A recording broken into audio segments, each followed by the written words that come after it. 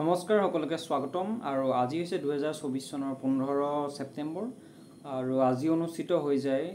2024 চনৰ যেটো ADRE grade 3 হাই secondary লেভেলৰ পৰীক্ষাটো আৰু তাৰে যিখিনি কোৱেশ্চন মেমৰি বেস কোৱেশ্চনখিনি আজি আমি আলোচনা কৰিব লৈছো তেনেহলে আহক ভিডিওটো আৰম্ভ কৰিছো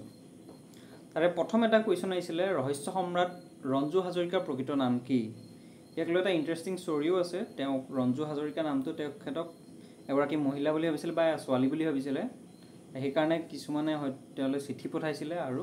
বিয়াৰ প্ৰস্তাৱলৈকে আগবাঢ়িছিলে কিন্তু তেওঁ এগৰাকী পুৰুষে হয় তেওঁৰ নাম হৈছে কুমুদ চন্দ্ৰ হাজৰিকা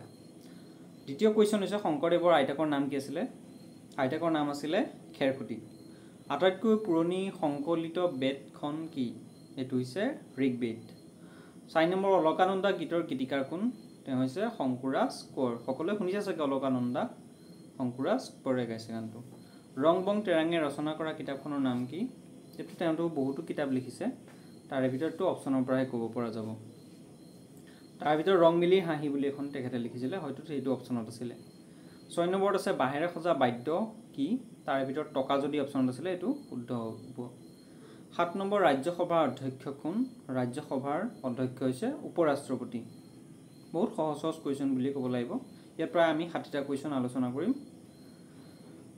তাৰে 150টা কোৱেশ্চন আহিছিল প্ৰত্যেকটোত 1 মাৰ্ক আৰু নেগেটিভ মাৰ্কিং আছিল 0.25 অৰ্থাৎ 1/4 নেগেটিভ মাৰ্কিং 8 নম্বৰ ৰাষ্ট্ৰপতি কোনে শপত বাক্য পঢ়ুৱায় পাঠ কৰায় কোনে পাঠ কৰায় আমাৰ chief justice of India Numaligarh তেল শোধনাগাৰ কোন জিলাত অৱস্থিত এটো হৈছে ডিব্ৰুগড় জিলা তাৰ পিছত আছে 10 নম্বৰ টুকলাই চাহ গৱেষণা কেন্দ্ৰ ক'ত আছে যোৰহাটত আছে 10 নম্বৰটো কলো 11 নম্বৰ নীতি আয়োগৰ অধ্যক্ষ কোন নীতি আয়োগৰ অধ্যক্ষ সদায় প্ৰধানমন্ত্ৰী থাকে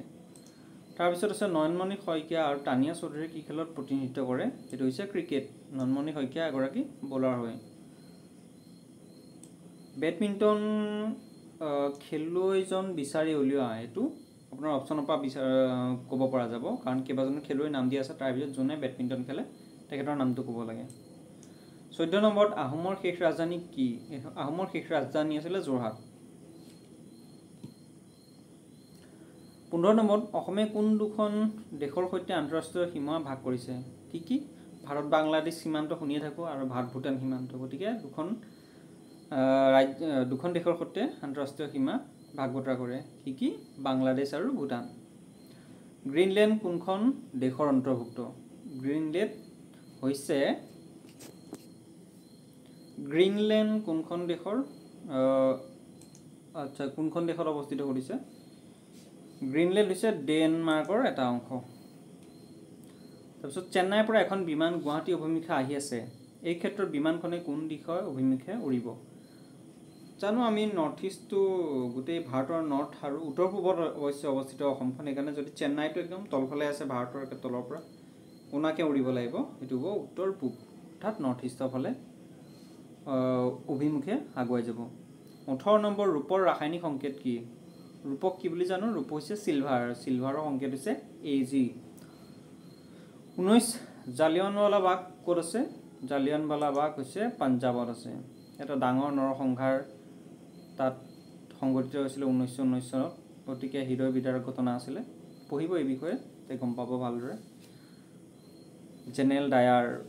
তেওঁ কিমান নিৰীহ মানুহ হত্যা কৰিছিল একেলগে গুলিয়াই তলৰ কোনটো দক্ষিণ আমেৰিকাৰ পৰ্বতমালা এটো অপচনৰ পৰা ক'ব পৰা যাব 21 নম্বৰ বিষুৱ ৰেখা মকৰ ক্ৰান্তি আৰু কৰ্কট ক্ৰান্তি পাৰ হৈ যোৱা কোনখন দেশৰ মাজেৰে পাৰ হৈ যায় কোনখন আফ্ৰিকাৰ মাজেৰে গোটেই কিডল ৰেখা ক্ৰছ হয় বিষুৱ ৰেখা মাজেৰে দুভাগ কৰা মকৰ ক্ৰান্তি কৰ্কট ক্ৰান্তি গোটেই কিডল এইখন জায়গাতে ক্ৰছ হয় মানে আফ্ৰিকাত শান্ত শিষ্ট হিষ্টপুষ্ট মহাদুষ্ট ৰচক কোন আছিল শান্ত শিষ্ট হিষ্টপুষ্ট মহাদুষ্ট ৰচক কোন হৈছে ভৱেন্দ্ৰনাথ শইকীয়া প্ৰথমতে এটো লক্ষ্মীনাথ বেজবৰুৱা বুলি ভাবিছিল কিন্তু নহয় ভৱেন্দ্ৰনাথ শইকীয়া আছিল মোৰ পাহৰিছো কৈছে 1 জানুৱাৰী 2024 সাপেক্ষে ভাৰতৰ উপৰাষ্ট্ৰপতি কোন তেওঁ হৈছে জগদীপ ধনখড় তেওঁ আগতে ৰাজ্যপাল আছিল কোন ৰাজ্যৰ এটো আপোনালোকে কক 1 জানুৱাৰী 2024 সাপেক্ষে আমেৰিকাৰ ৰাষ্ট্ৰপতি কোন জো বাইডেন তেওঁ অৱশ্যে এতিয়া ইলেকশ্যন হাৰিলে বৰ্তমান 80ৰ পৰা 100ৰ ভিতৰত কিমানটা মৌলিক সংখ্যা আছে এটা ইন্টাৰেষ্টিং বস্তু দেখাইছো মই মৌলিক সংখ্যা বুলি কওঁতে এই ডায়েৰীখনত মই সব মৌলিক সংখ্যা এনেদৰে লিখি ৰাখিছো মোক এবাৰ সুধিছিলে কোনবাই কিয় ইমান লিখি ৰাখিছা এটা সকলো প্ৰাইম নাম্বাৰ লিখা আছে তাৰে 1ৰ পৰা 100ৰ ভিতৰত আছে টোটাল 25টা আৰু 80ৰ পৰা 100ৰ ভিতৰত যদি চাও মৌলিক সংখ্যা যিকিটা কোনো সংখ্যাৰে হৰণ নাযায় মাত্ৰ হি একেৰে ডিভাইড হয় আৰু সংখ্যাটো নিজেই নিজক ডিভাইড হয় তেনেকুৱা সংখ্যা 80 পৰা 100 ভিতৰত কেইটা আছে চাও 80 পৰা হৈছে 83 83 89 আৰু 97 টোটাল 3টা আছে বসুন্ধৰা আঁচনি কিহৰ সৈতে জড়িত বসুন্ধৰা আঁচনি মাটিৰ সৈতে তো সকলোৱে জনা কথা বহুত মুখে মুখে প্ৰচলিত লায়ন অফ মাইসুৰ বুলি কাক জনা যায় lion of মাইসুৰ Tipu Sultan ৰালটৰ Waterloo যুদ্ধত জড়িত ব্যক্তিজন কোন আছিল তেওঁ আছিল নেপোলিয়নৰ শেষ পৰাজয় তাতে শেষ হৈছিল নেপোলিয়নৰ ৰাজ্যৰ কি তেওঁৰ বাদ্য সাগৰ তলত ভূমিকম্পৰ ফলত সৃষ্টি হোৱা সাগৰীয় ঢৌ কি নামেৰে জনা যায় সেইটো হৈছে সুনামি দ্বিতীয় বিশ্বযুদ্ধৰ সময় ঐক্য বাহিনী কোনখন দেশ আছিল এটা ক'ব পৰা নাযাব এটো অপচনৰ ওপৰত ডিপেন্ড কৰিব ৰঙা বগা ক্ৰছ কোনখন দেশৰ জাতীয় পতাকাত আছে ৰঙা বগা ক্ৰছ ক'ত আছে সুইজাৰলেণ্ডত আছে সম্ভৱ সুইজাৰলেণ্ড আৰু কোনবা এখন দেশত আছে মই এক সেকেন্ড মই চাই দিছো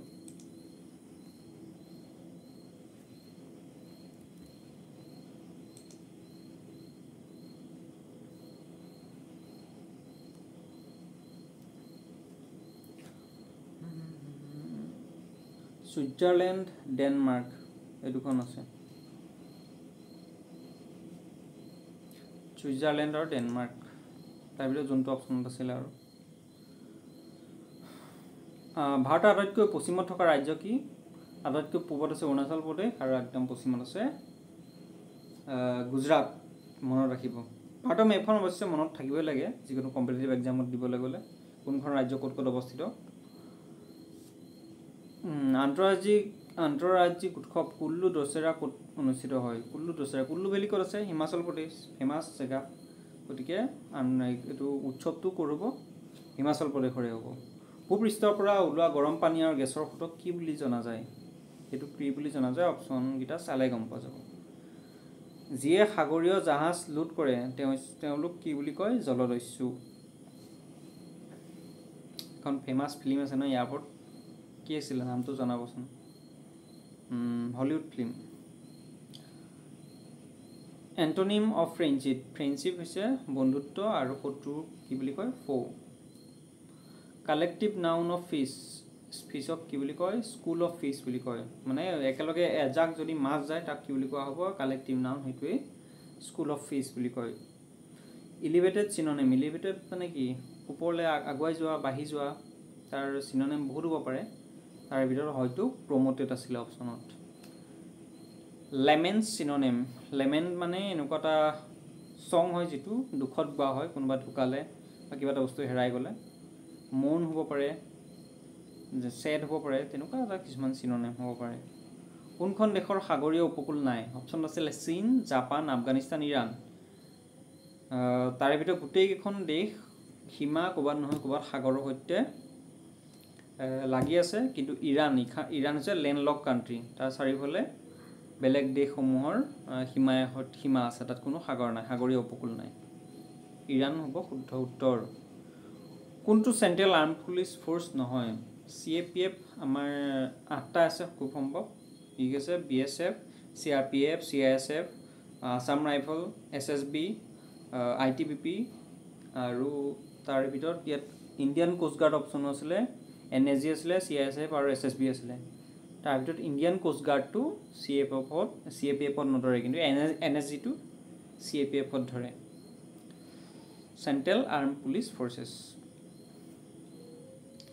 42 নম্বৰ বৃত্ত জ্যামিতি কবিতা কিহৰ সৈতে জড়িত জানেকে বৃত্ত যেনেকে জ্যামিতি হৈছে এটা সাবজেক্টৰ অংশ তাৰ ভিতৰত বৃত্ত আহে কবিতাটো কিহৰ ভিতৰত আহিব অধ্যায় গদ্য ভাষা কিতাপ খুব সম্ভৱ এটো হ'ব লাগে ভাষাৰ ভিতৰত কবিতাটো আহিব পাৰে কাৰণ কিতাপ বুলি ক'লে যিকোনো কিতাপত কবিতা নাথাকিব পাৰে গদ্যটো কবিতাৰ উল্টা অধ্যায় বা ভাষা দুটা ভিতৰতে হ'ব ভাষাটো মোৰ হ'ব যেন লাগিছে শুদ্ধ 43 নম্বৰ সদৃশ বিচাৰিব লাগে শিশু হৈছে টিকাকৰণ ঠিক তেনেকৈ শিশু টিকাকৰণৰ সৈতে যিদৰে জড়িত বাকীকেইটা চাওঁ পিয়াৰকেইটা উদ্ভিদ কীটনাশক খাদ্য ৰন্ধন জন্তু খাদ্য জ্বৰ ঔষধ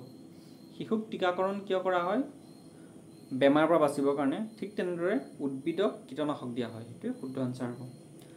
44 কাঞ্চীপুৰম শাৰী ক'ত ব্যৱহাৰ কৰা হয় কাঞ্চীপুৰম হৈছে তামিলনাডু 45 নম্বৰ pH 5 হলে ড্ৰপটো কি হ'ব সুধিছিল হয়তো ক্ষাৰকীয় নে অম্ল হ'ব এইটো pH জানে আপোনালোকে 7 হলে নিউট্ৰেল যেটো পানীৰ pH 7 টু নিউট্ৰেল আৰু 7 তকৈ কমি গলে এসিড হয় 7 তকৈ বাঢ়ি গলে ক্ষাৰ হয় 5 বুলি কৈছে যেহেতু এটো অম্ল হ'ব অৰ্থাৎ এসিড বেৰিং প্ৰণালীয়ে কাক কাক ভাগ কৰিছে বেৰিং ষ্ট্ৰেইটে ভাগ কৰে এটো এছিয়া আৰু নৰ্থ আমেৰিকা আছে নেকি চাই দিছো the continent Asia and North America ঠিক আছে এছিয়া আৰু নৰ্থ আমেৰিকা ভাগ কৰে which one of the following is apostrophe কোনডাল খুদিছে apostrophe কি যেটা কোনডাল নামৰ শেষত ওপৰত টিক এটা লগোৱা হয় নহয় এটা হৈছে apostrophe কাৰবাৰ বুজাবলে ধৰক ৰূপম লিখি ওপৰত apostrophe দি এছ এটা দিয়ে এটো হৈছে apostrophe তো হাইফেন কোনডাল খুদিছে হাইফেন মানে মাজত মাত্ৰ দীঘলীয়া আঁচডাল দিয়ে হাইফেন খালি জাগাৰ নিচিনা 49 তলৰ কোনটো ইভেন্টত ভাৰতে 2020 ত টকিঅ অলিম্পিকত পদক লাভ কৰা নাছিল কেইটামান খেলৰ নাম দিয়া আছে কোনটো পদক জয় কৰা নাছিল 2020 ত কি পাইছিলে আপোনাৰ লাভলিনা বৰগোহাঁই বক্সিংত পাইছিলে জেভলিন থ্ৰোত পাইছিলে নীৰজ চোপ্ৰা মীৰাবাই চানু ৱেইট লিফটিং হকিত পাইছিলে ৰেসলিংত পাইছিলে তাৰ ভিতৰত এইটা অপচনত হয়তো আছিল এইটা নহব তাৰ বাদে যেটো আছিল টাইকান্ডো আছিল খুব সম্ভৱ টাইকান্ডোত পোৱা নাই 50 example of first type of liver মানে এটো মানুহৰ দেহত থকা সেই লিভাৰৰ কথা কোৱা নাই লিভাৰ মানে কিবা এটা বস্তু দাঙিবলৈ আমি যেটো তলফালে ব্যৱহাৰ কৰি সৰুকে হেঁচা মাৰিলে দাঙে যেনেকৈ দামকলটো এটা লিভাৰে হয় বস্তুটো ইজি কৰিবলৈ যেটো ইউজ কৰে তাৰ ভিতৰত অপচন আছিল হিউম্যান আৰ্ম সিজাৰ্স ষ্টেপলাৰ তে কোনটো হ'ব পাৰে খুব সম্ভৱ এটো লিভাৰো নহলে কি সিজাৰ কেচি হ'ব পাৰে বা হিউম্যান আৰ্মও পাৰে এটো আমি ইউজ কৰো কিবা এটা বস্তু লিফট কৰিবলৈ which word is incorrectly spelled মানে misspelled কোনটো ভুলকে স্পেলিং আছিলে এটো ক'ব লাগে এটো অপচন কিটা চাই ক'ব পৰা যাব 52 to create recast meaning এটো মই ভালদৰে বুজি পোৱা নাই কোৱেশ্চনটো find the odd one কোনটো অমিল বিচাৰিব লাগে ঘৰচিৰিকা কাউৰী বাদুলি ময়ূৰ চৰাই ইয়াৰ গুটেকিটা চৰাই ভিতৰত বাদুলিটো অমিল হ'ব কাৰণ বাদুলি হৈছে স্তন্যপায়ী বাকিকিটা পক্ষীৰ অন্তৰ্ভুক্ত হ'ব কাৰণ জানে বাদুলিয়ে কণী নাপাৰে বাদুলিয়ে পোৱালি দিয়ে আৰু স্তন্যপায়ী হয় একাৰে বাদুলিটো একাৰণে বেলেগ হ'ব ইডিয়ম এটা দিছিলে to get rid of মানে কেৱৰ পৰা বাছি ওলোৱা to get a green signal means green signal পোৱা মানে কোনবাটো সহমতি পোৱা তাৰ পিছত next question myself refers to myself কিহৰে refer কৰিব পাৰি I non living things এটা বিচাৰিব দিছিলে সম্ভৱ তাত ইট আছিল ইট হ'ব পাৰে adverb বাছিব দিছিলে deep into the forest এইকিটা কোৱেশ্চন কিটা অপচন চালে গম পোৱা যাব 59 poor forest poorer কোৱেশ্চন কিটা ভালদৰে বুজি পোৱা নাই সংকলনটো মানে এইকিটা কোৱেশ্চন কিটা কোনবা এজনে মানে গোটাই পেলাই দিছে মনত থকা কোৱেশ্চন ভিতৰত গতিকে ভালদৰে নাই কোৱেশ্চন বিলাক এখানে ক'ব পৰা না যাব অলপ পঢ়ি দিছো আৰু কি কোৱেশ্চন আছিল লাষ্ট 60 নম্বৰ কোৱেশ্চন আছিল স্ট্যান্ডাৰ্ড ফ্ৰম ডিকশনাৰী মানে ডিকশনাৰী যেনেকৈ